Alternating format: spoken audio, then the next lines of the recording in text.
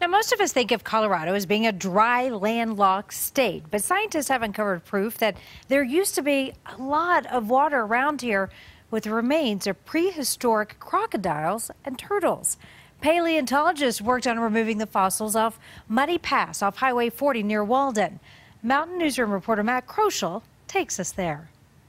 It is cold and windy here in North Park today, but millions of years ago, this was actually a giant swamp, and only now are researchers making discoveries in the dirt. Here we've got turtles. Each brushstroke, Croc. This is bone.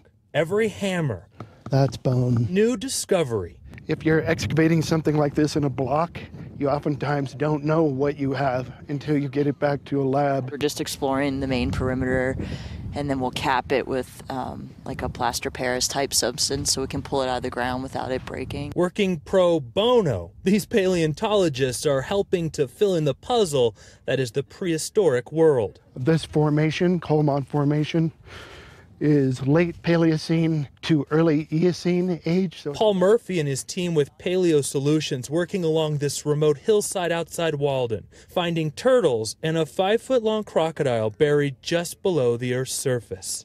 It's a really important discovery in this formation, and to let it sit out here and know it's sitting would be a shame. The original rare find on BLM land made during a routine site inspection before oil and natural gas development was allowed in the area. we did find some fragments of osteoderms, which are the bony scales of a crocodile.